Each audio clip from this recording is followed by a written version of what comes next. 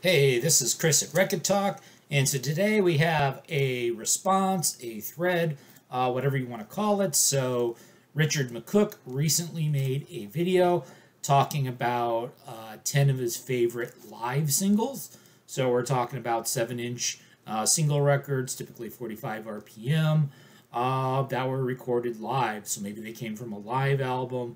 There's could be a few different sources, and you'll see in the 10 that I'm going to present.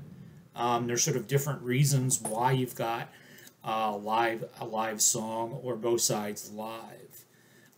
Don't take my ordering too seriously. I didn't really take it too seriously. But the first kind I see is there'll be singles where the A side is the expected, what you heard on the radio, what was on the studio album. But then the B side will be some sort of live track. So sometimes it'll be the same track as a live version, or a different song off of that album, or maybe a hit off a previous album, probably trying to increase sales to fans of the band. The live version's only on the single. You're not going to get that on the album. So one version of that, the first one I'm going to show, is this David Bowie record. And I'm pretty sure Richard is a David Bowie fan.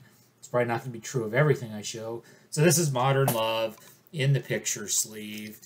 And so the A side is completely what you expect. It's the single, but the B side has a live version. You can see it says live there on the left-hand side. And the time is slightly shorter than the studio version. So you've got the studio version and the live version of Modern Love on the same record. A slightly different take on that.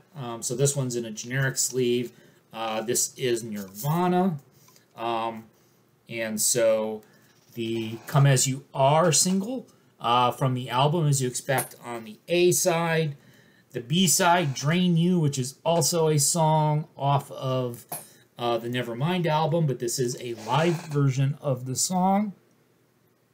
And I think it specifies somewhere.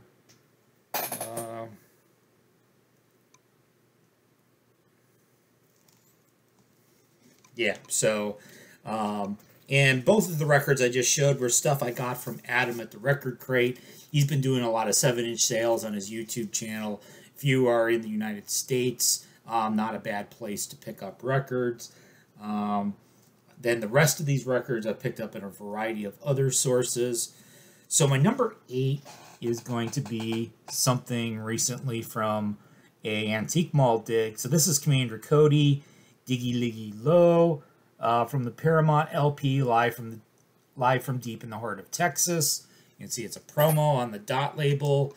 The B-side is also a song from that live album called Sunset on the Sage. And this is from about 1974. And then we've got, so this is on Rhino, Billy, Vera, and the Beaters at this moment. And if you look underneath the credits there, it says recorded live at the Roxy.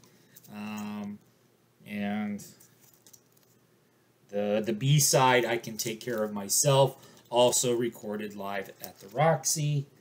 The next couple are both Third Man Records versions from the Third Man Live, the so-called Blue Series. And so these are recorded straight to acetate, so a true one-step. And so I've got one by the Alabama Shakes, and they both come in, they have this pretty standardized format they come in. Be Mine and You Ain't Alone are the two songs on the one by Alabama Shakes. I have another one of the singles from that series by Waxahachie. You can see exactly the same sort of sleeve, the same sort of label. Greenville is the A side, and La Luce is the B side. And so, and they have several other records in this series as well. Next, we're going to go the bootleg route. So this is the Fluid.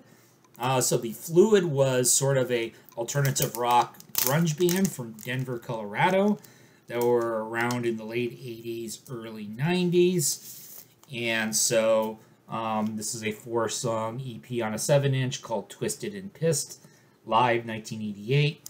And there's nothing on this record jacket and nothing in my research that demonstrated where this was recorded. The label is actually completely blank. And the way I got a hold of this, I was buying from a Discogs seller. I had bought a different Fluid single along with a couple other things, and then the person let me know, hey, I got this Fluid bootleg that I can't list on Discogs, but I noticed you ordered something by the Fluid, so are you interested in it? And I decided, yeah, send them extra money on PayPal, and I got it just fine. So it's a bootleg. This isn't a bootleg, but this is an oddity by the Lemonheads. Mi naam is Locha. So that's my terrible Dutch. So this is a Dutch pressing. And so I think I've shown this before. But the story behind this was that the Lemonheads were on a European tour. And, okay, there's actually print on this label, but we just can't see it at all. So Luca, which was the song by Suzanne Vega that the Lemonheads covered, is on the A side. And then on the B side, there's a short interview that a woman who worked for the Dutch radio station was supposedly doing with Evan Dando, but she was actually interviewing a guy named Corey Luke Brennan, who was the guitar player in the Lemonheads at the time, who was pretending to be Evan Dando. So, of course, I thought that was funny. And then the song Mallow Cup is also on the B-side. And I believe that the B-side, yeah, these were all recorded live in the studio of the Dutch radio station. A couple more to go, so I guess my number 2. So we've got another 80s picture sleeve, Moni Moni Live by Billy Idol, Moni Moni Live. And of course, if you're of a certain age, such as me, you remember dance clubs would play Moni Moni, and then we would chant various profane things to go along with the song. Of course, this is a cover of some hit by the Tommy James and the Shondells back at some point in the 60s. And then my number 1, this is going to be sort of cliche. Unfortunately, I don't have a picture sleeve of this, and these epic labels, like RCA labels of this era, fade kind of badly. But this is I Want You to Want Me by Cheap Trick, and Clock Strikes 10 on the B-side. And these are both the versions from the classic Live at Budokan album.